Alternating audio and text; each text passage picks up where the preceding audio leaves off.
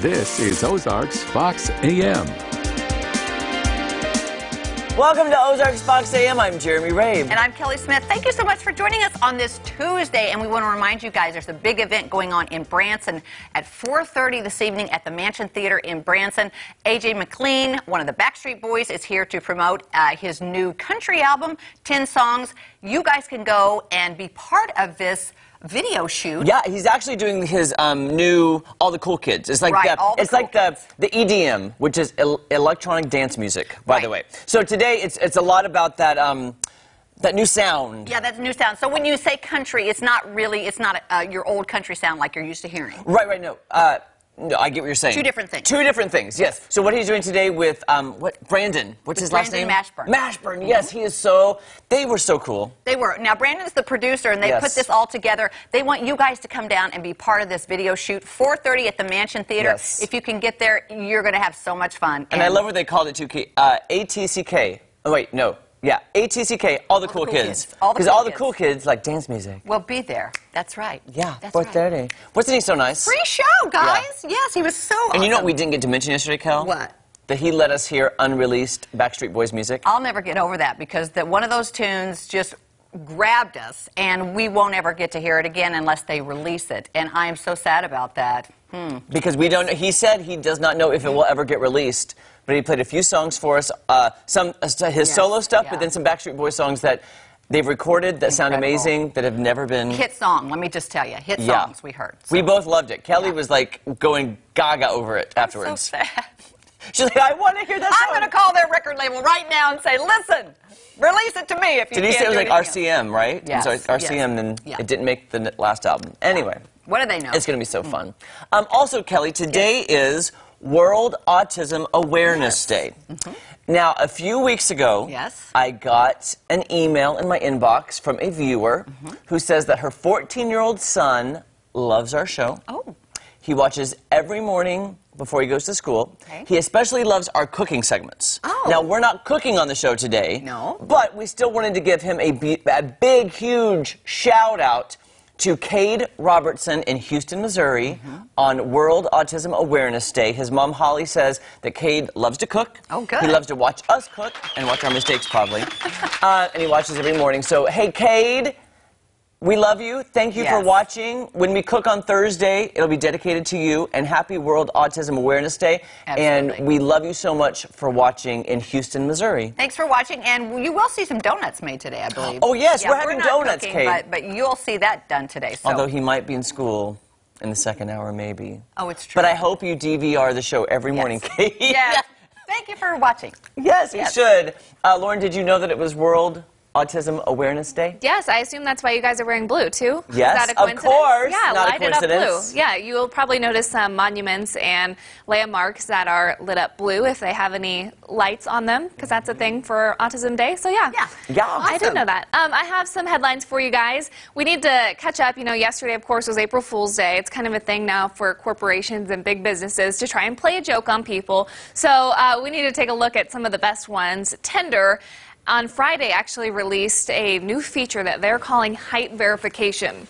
So the dating app says the new tool will verify your height. Some people do think it's a big April Fool's joke. They actually haven't said one way or another, but most people think it's a joke. So the company tweeted out the announcement Friday saying it's called the Height Verification Badge, and will bring the honesty back to dating. So the app will reportedly verify your height through pictures. Oh. But that seems, that's the thing that I'm like, how accurate can that be? That seems really hard. So that's why I think it may be a joke. I think it's a joke. But yeah, there are 50 million people worldwide that are estimated to be using Tinder.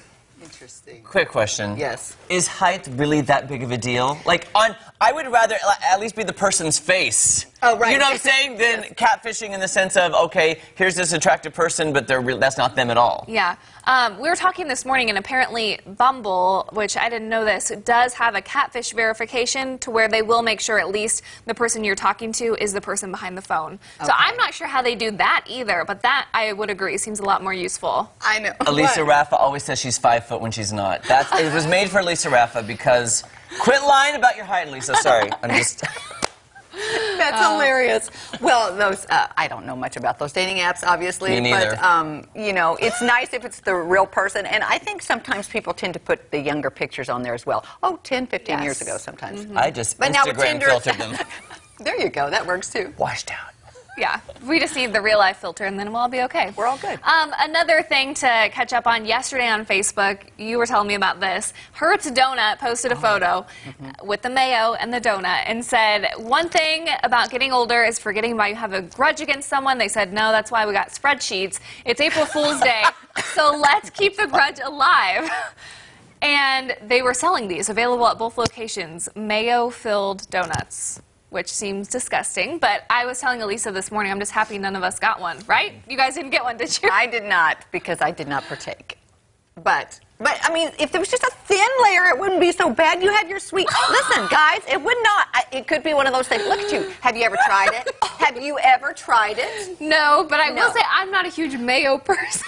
I'm sitting over to Lauren right now. Let me just say, mayo is something people use on their sandwiches and in casserole dishes and that sort of thing. I'm just saying, if there was a small layer, it wouldn't be horrible. You just said a small... Look at Elisa's face. Here's what I'm going to say. As far as think comparison, I would rather... not expecting this reaction okay, at all. I would rather have that than the toothpaste Oreo.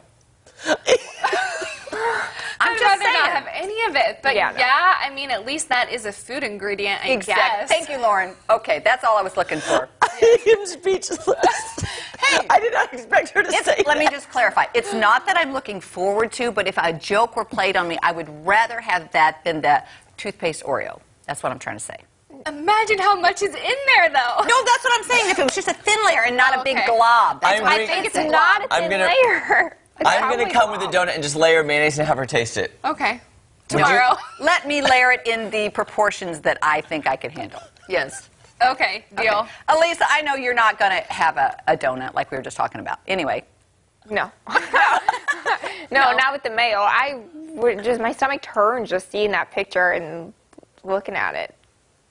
That's got to be the worst prank ever. I will not try Everyone's at a loss for words. Well, you know, we got to chat about something. I just had to bring up a little controversy here. It's all good. Yeah. Let's talk about the weather. What do you say?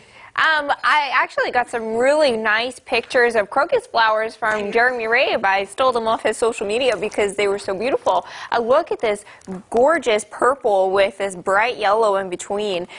Crocus flowers that Jeremy planted in his yard, and some pretty white ones too. Just really, really nice flowers. Some signs that spring has sprung or is starting to. But the good news is while it's starting to look like it, it doesn't feel like it yet. That pollen report is low for grasses, weeds, trees, and mold so far. We've got a beautiful sunrise in Springfield. Temperatures are a little bit cold. We're flirting with freezing at 33 degrees. South winds are at 6 miles per hour. Temperatures are still about 5 degrees warmer than they were yesterday. Yesterday we dipped into the 20s. It's 31 in Bentonville, 34 in West Plains, and 32 in Fort Leonard Wood. Dry roads as we head through the afternoon, so some green light conditions there.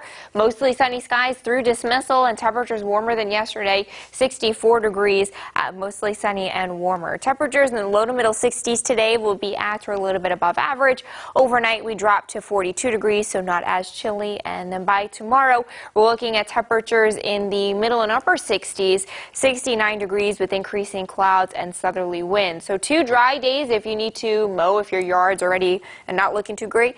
Today and tomorrow are some good days. Looking ahead on the mow or no forecast, no on Thursday. We'll have scattered showers and storms, but things do dry out by Friday. Also not concerned about any more frost or freezes this week.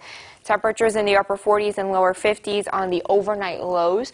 Through the rest of the work week, we'll have those highs in the 60s and 70s, so staying above average all around. Temperatures today at 64 with sunshine. Showers arrive overnight Wednesday into Thursday. Temperatures still stay warm on the back side of that front. Another cold front comes through by this weekend. Jeremy, Kelly. Thanks for using my flowers, Lisa. Those are very pretty. They're gorgeous. I love crocus. Oh. Yeah. So beautiful. They come in a variety of colors. I was just going to ask, what colors do they come in? The first ones actually bloom a few weeks ago were yellow, bright yellow. And then finally, the purple and the white and other colors are popping up. What's really fun to do is these are very early spring flowers. You could plant them all across your yard. So before you actually have to mow, they will have bloomed. That'd be nice. So you will see a field of crocus, and then it's time to mow, and they'll be fine for next year. I love that. I have some purple that came up, and they are lovely. I didn't plant them. Somebody else did. Yeah. They're beautiful. Oh, they're beautiful. Thank you, Elisa. Thanks, Elisa. Coming up, it's our morning sports report. Don't go anywhere. We'll be right back. Yes. Ain't nothing like the real